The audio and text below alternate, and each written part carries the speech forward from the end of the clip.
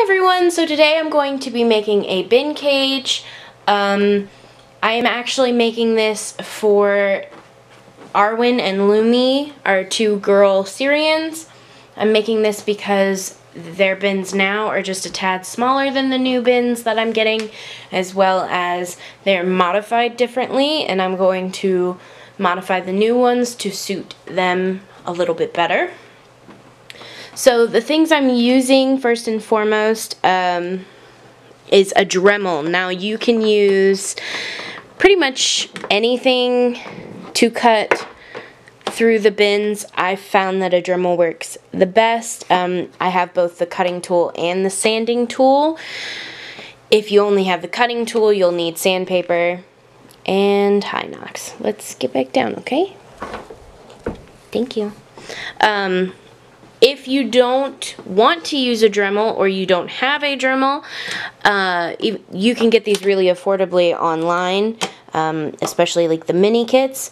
But if you don't want to buy one, you can actually use like a box cutter or a Stanley knife or an X-Acto knife, and you can heat it up and cut right through the plastic, or you can use a hairdryer and heat the plastic and cut right through it. If you check out a few tutorials on how to do bin cages, there are lots of different methods.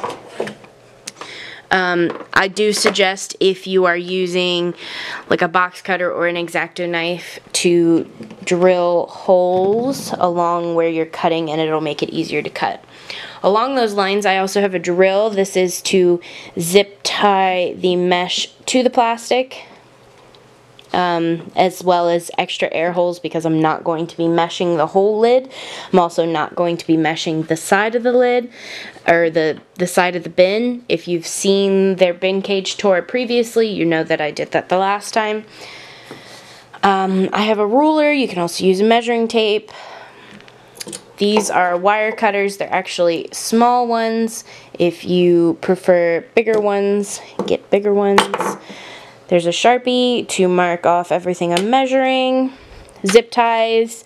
I have both white and black because I haven't decided on what color I'm using yet. This is the hardware cloth I'm using. It's 2 feet by 10 feet, and I believe it is, it should say what the gauge is. Oh, and the holes are 1/2 inch by 1/2 inch. I wouldn't go any bigger than that. You can go smaller than that.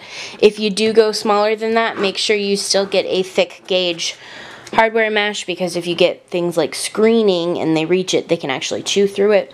I have duct tape. This isn't pertinent to how I make the bin, but it is going to be a little bit of decoration. If you've seen their current bins, you probably already know what I'm going to be doing with this. Hey, you're nosy. Let's get out of here. Huh? Let's get out of here. Excuse me. Beep beep. Bear, get down. Why don't you guys go play? Go play. I'm also going to be using a smaller bin.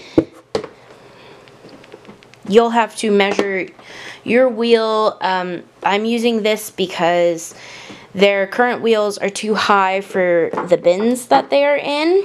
So this basically, you'll cut a hole in the lid the size of this, tie this down, and this is going to be where their wheel will go to make the lid higher.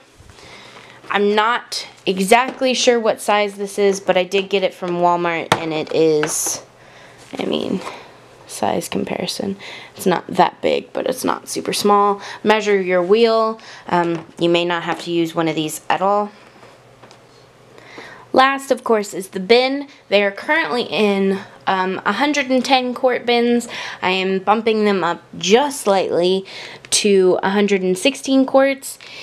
It isn't a significant difference, but it is a difference. I believe that the 116 quart bin comes out to be about 660 square inches, whereas the 110 comes out to be about 612 square inches.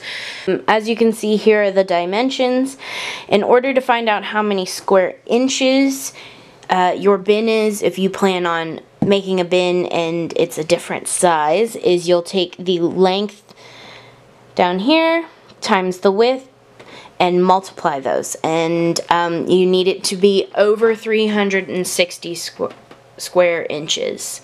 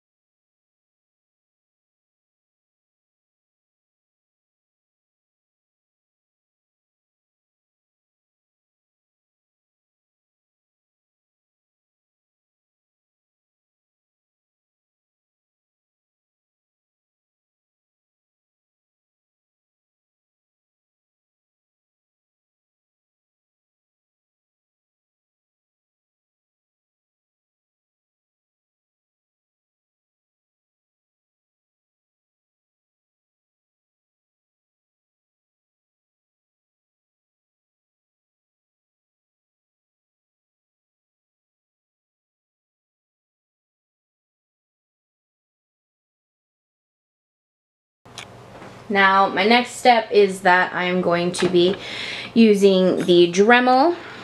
Now, if you are under the age of 18, I do not want you using one of these without either supervision or at all. I highly recommend getting an adult to do this step. If you are over 18, still be very careful. You need safety glasses. And if you are really, really, really concerned, you may want to use safety gloves. I've used this multiple times, so I'm not too concerned about it. You also want to be in a decently well ventilated area, like I am, like a wide open room or by a window or something like that, because the way this works is it does actually melt through the plastic. So be safe when using power tools, or don't use them at all.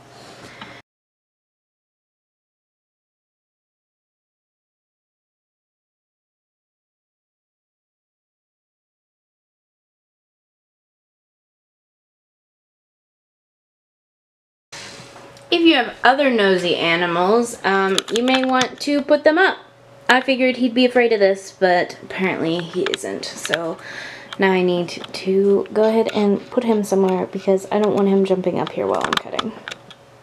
Okay, so I have both panels cut out, and now I'm just going to sand off the little plastic bits with my Dremel, and I'm going to be using the little sanding tool thing, which has seen better days because it does actually have some plastic on it. I have another one, but I'm gonna use this one up first.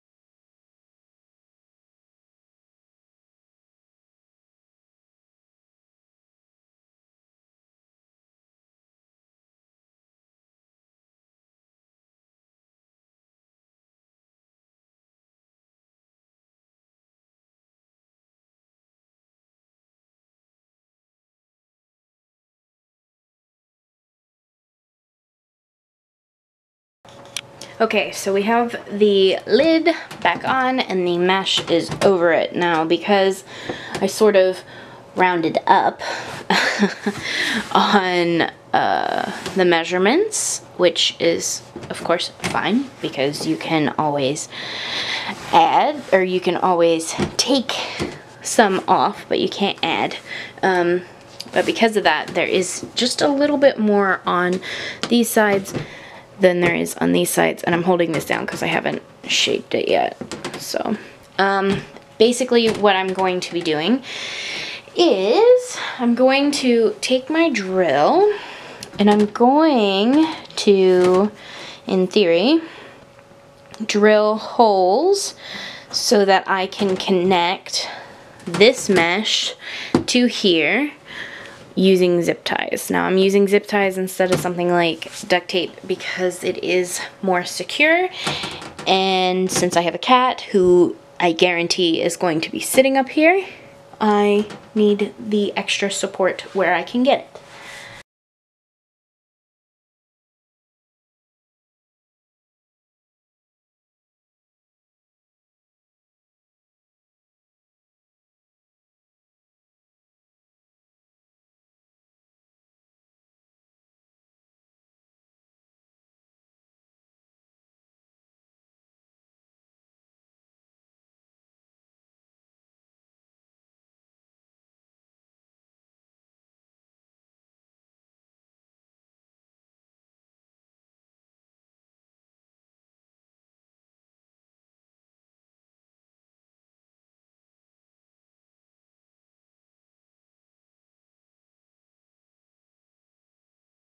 I'm going to drill a hole in the bin lid here all the way around, so you know, like a 1/4 of an inch in, and then I'm going to be drilling a hole in the small bin about a 1/4 of an inch up, and then zip tying them together. And then of course I'm going to be taping all the way around so that any gaps that there are, like this one here, where I've come in just a little bit too much. Well, actually, okay, it's not too bad, but any little gaps will be covered. Okay, to make sure that my holes in my bin line up with the holes in the mini bin, I already drilled the holes in the big bin's lid. So what I'm gonna do with my Sharpie is just mark the holes that I need to be drilling, and I don't think you can really see them, but I can. But I'm gonna mark where they go so that they line up. Okay, so now that the little bin is zip tied onto the big bin's lid and is not going anywhere, I did use quite a few because I was worried that the cat might sit on it. But now that that is on there and the mesh is on there, technically you're done. I'm not done, because to me this is just kind of, well, it's pretty ugly. I mean, if we're being honest, it's fairly ugly. So what I'm going to do is I'm going to decorate. So I'm going to cover this whole thing in duct tape like I have their previous bins, just to make it a little neater and a little nicer. Okay, so the lid is done, and you might be thinking, oh, well, the duct tape's a little boring, but I sort of just did what I personally prefer, and I usually wear black, and black is sort of my color, so mine is just black and then blue and pink cheetah print, as you can see there. So there's the blue and pink cheetah print, so that's there, and then the black, and then I did, let's zoom back out, I did line the inside here with black duct tape, which this little piece should be off.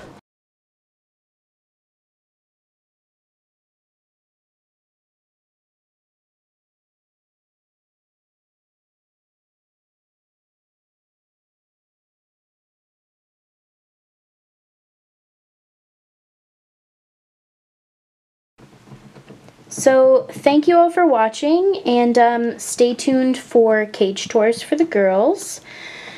I'll see you next time. Bye.